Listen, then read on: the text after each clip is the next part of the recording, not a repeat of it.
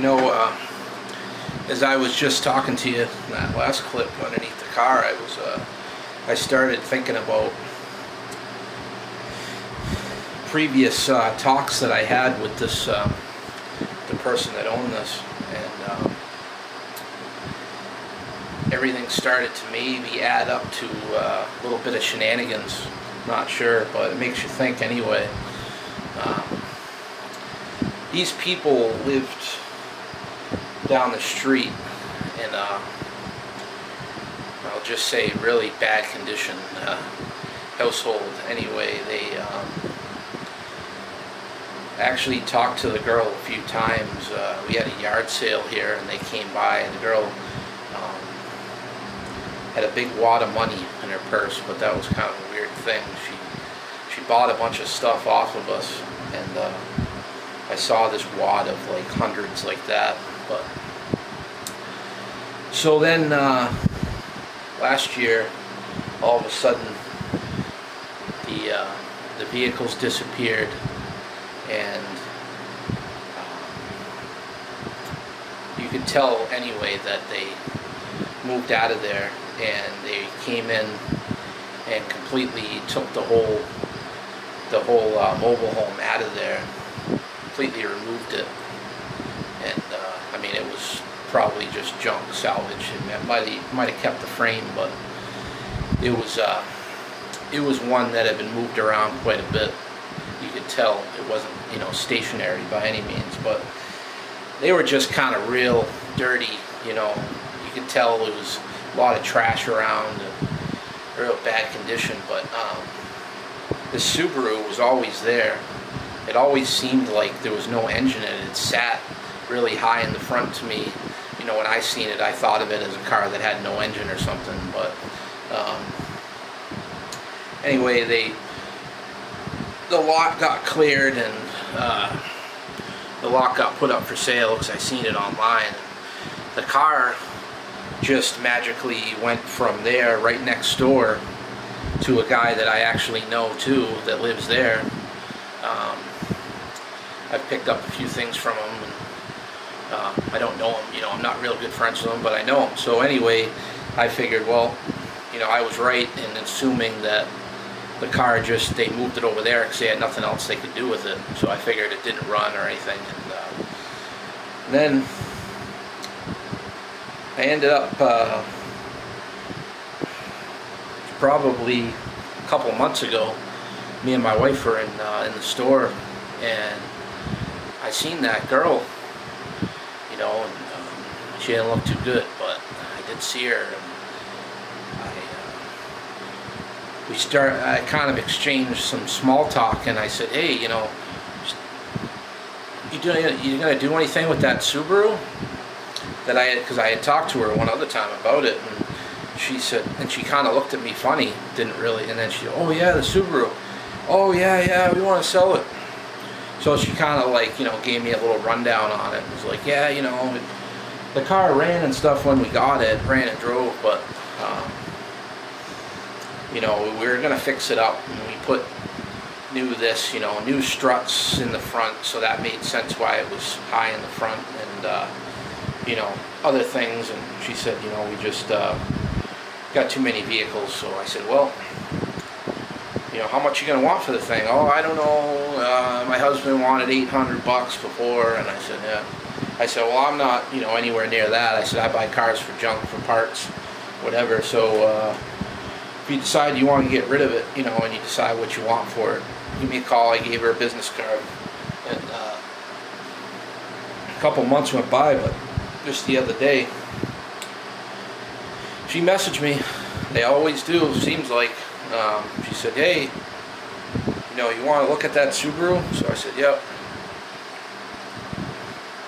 So we talked back and forth a little bit through Messenger about it, and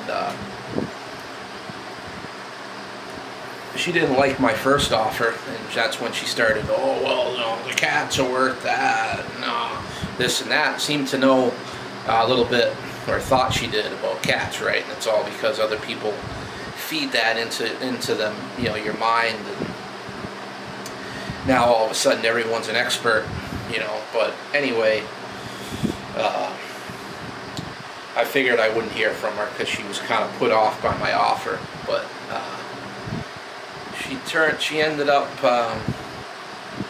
counter offer, she countered anyway, and it was decent. Like I said, it was still something where I could, I couldn't lose money, but I stand to not really make very good profit. It's sort of a gamble, but like I said, in principle, I wanted to get the car. I wanted to mess around with it, see if it ran and drove, and maybe, drive it into a tree, or, hold it to the floor until nothing else happens. But,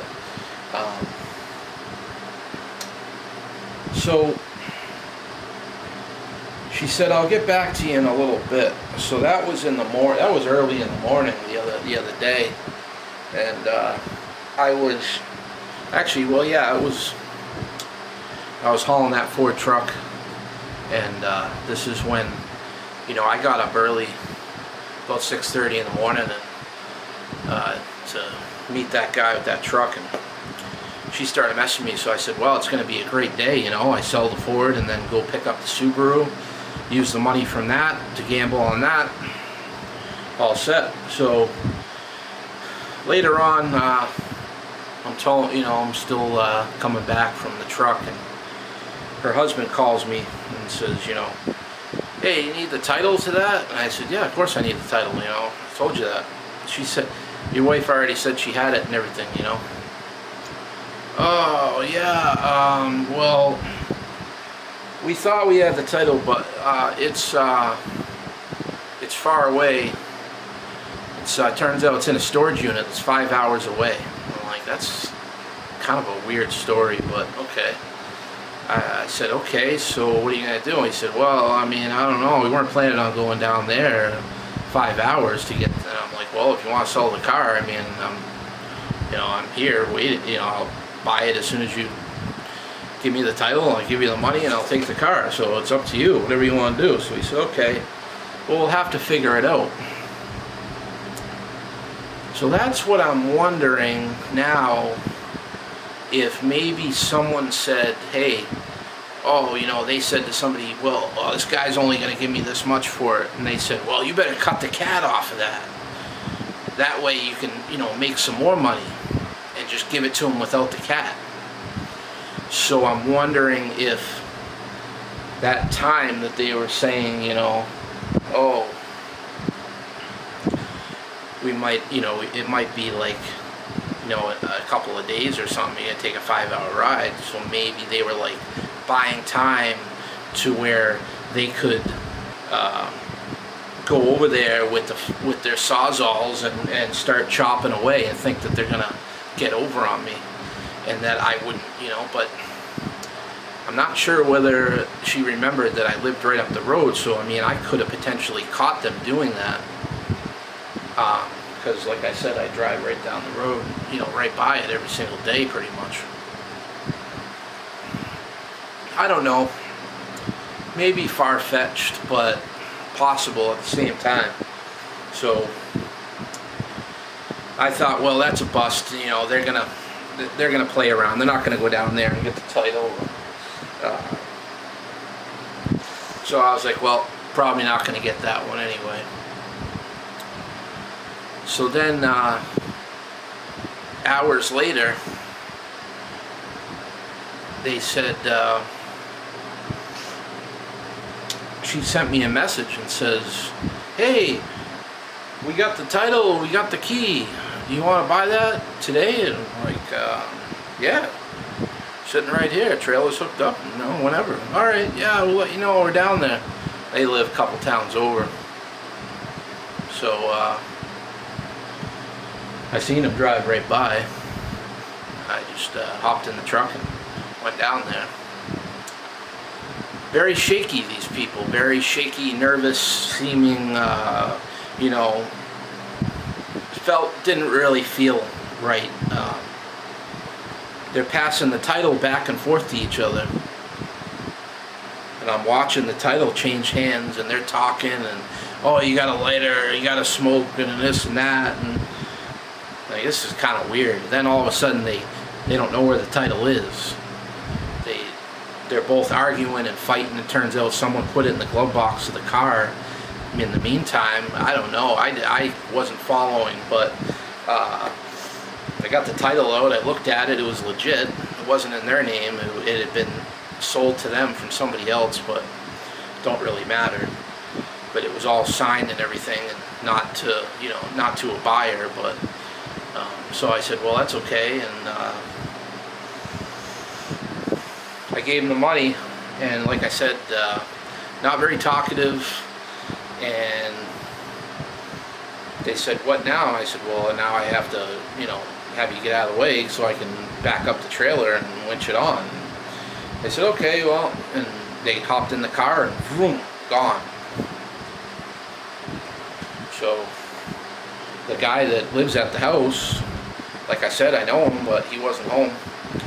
He came home in the end, and when I had it on the trailer and waved to me and everything was, you know, he didn't say nothing.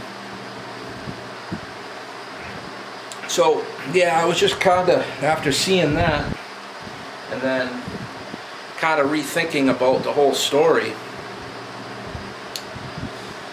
I wonder, you know, I wonder if there was some sort of shenanigans going on where, anyway, in any case, they didn't get what they wanted. So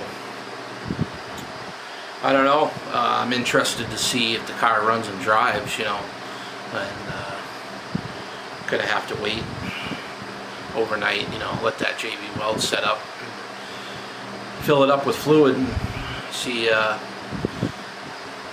might have to weld that plate back up. Wouldn't be too hard to do. I could just weld that gap, just fill it right in, and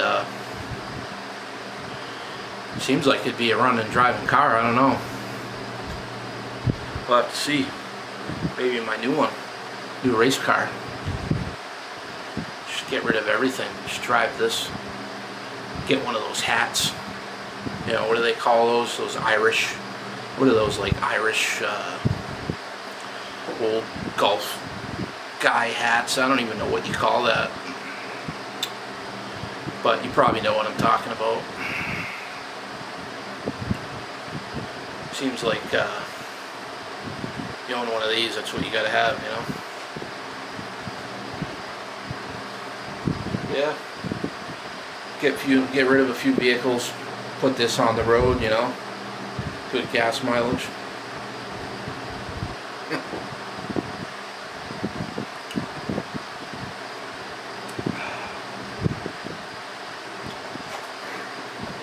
Well, hot one today. Go to bed and dream about sweet Subarus, WRXs and STIs, and bang, boom, out the exhaust.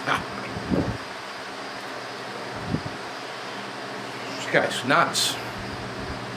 This guy's lost his mind.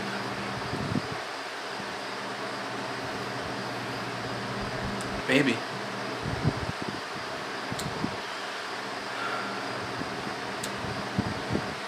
Still watching, I know.